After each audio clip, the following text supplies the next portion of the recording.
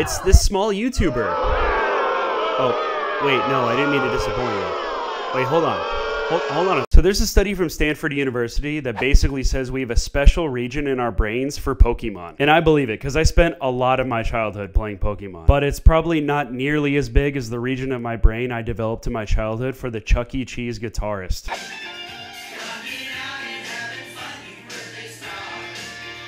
That dog can shred. It's such an interesting idea that different images and memories are assigned to different regions of the brain. I didn't realize I had that many regions to begin with. Yeah, so here we have the video that Stanford University published about this very topic. They actually discovered some really cool stuff about the brain in this study, and I'm just not smart enough to explain it back to you. We find a big difference between people who played Pokemon in their childhood versus those who didn't. There is something really funny about a student walking to class on campus and seeing a flyer that's like, "Do you like Pokemon?" And then they find themselves being retracted into a giant MRI machine. Those people who are Pokemon experts not only develop a unique brain representation for Pokemon and visual cortex, but the most interesting part to us is that the location of that response to Pokemon is consistent across people. I actually fall in this demographic. I was 5 years old in 1998, but honestly, I can't name more than maybe like 10 Pokemon. The researcher also noted that all the test subjects went on to get PhDs and, quote, "They're all doing very well." Oh, okay, so they're all doing much better than me. Cool. For many of us, Pokemon held a very special place in our brains. I had my cousin's hand-me-down Game Boy, where I was introduced to the first generation of Pokemon. It was the only thing we could talk about at school. It was an escape. Over the last few decades, they've had countless and massive releases, and yet, Pokemon Blue, Red, and Yellow still remain the franchise's top-selling game, selling over 31 million copies. Very few series can boast that they've had this much success sustained across this many generations. Pokemon is still incredibly relevant today. What the hell are these? What are these? Bulbasaur?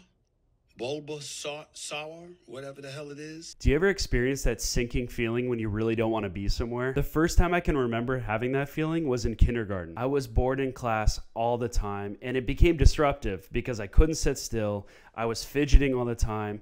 I didn't want to be there on account of the old ADHD. And it got so bad that my teacher had to meet with my mom. And they decided to stick me on the gold star system, which meant that every day if I was well behaved, I got a gold star on my calendar. If I behaved well for an entire month straight, I got a reward of my choosing. And guess what my reward was? Also, I should point out, asking a kindergartner to behave for an entire month straight is insane. So I pulled it off. I got a full month of gold stars, and I went to the shop to get my Pokemon cards. And I cannot tell you how awesome it was to tear that thing open. The excitement was through the roof. It was electric. I was convinced I was getting a Blastoise or a Charizard or some crazy holographic card. Well, of course I didn't get one of those cards. I got this guy. I mean, it's holographic. I'm not complaining. That's so cool, but come on. But then I became power hungry. I needed more Pokemon cards. I was going to do whatever it took to get another set of Pokemon cards. I snuck over to my teacher's desk. I open her drawer and I pull out the roll of gold stars and I start filling in dates with the gold stars. I didn't really understand the basic concept of time. How could I possibly have been well behaved on the 15th when it was the 12th? Obviously, she caught me immediately and my card collecting days were pretty much over. I was just left with this guy. So I was thinking about it and I was like, do Pokemon age? Because I thought that would be kind of funny if AI helped me come up with some scenarios where Pokemon are elderly. Why don't we check in on Pokemon using AI? This is what they're up to today. Okay, so the first one I did was Charizard playing bingo with the elderly. This is fun because it looks like it's in a hotel banquet hall. And he's got a normal sized chair and he's hitting people probably with his tail. They actually look kind of like realistic scenarios. Like Charizard looks like he's just cleaning up the table here. He's just ruining, he's taking money from the elderly. Bingo! You sure about that? You sure you got bingo? Okay, next we have a Pokemon sadly playing slots by themselves. I asked for Hitmonlee, but it just made the slot machine named Hitmonlee, which I think is kind of a cool detail. He's also picked up a smoking habit. Okay, so this one I asked for Machoke at a singles tropical resort, doing like speed dating, wearing a name tag. And what I like about this one is it really captures the vibe of like he's trying to slip her a hotel room key and she's definitely not showing up. I'm in 312 if you're not busy later. You ever see a blue lizard wear slacks?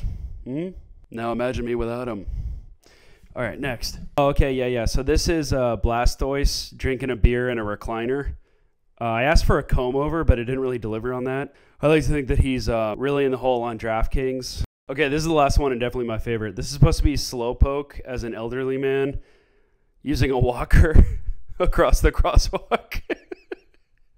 And what I like about this shot right here is that he knows he's holding you up for making the right-hand turn, but he's really rubbing it in your face.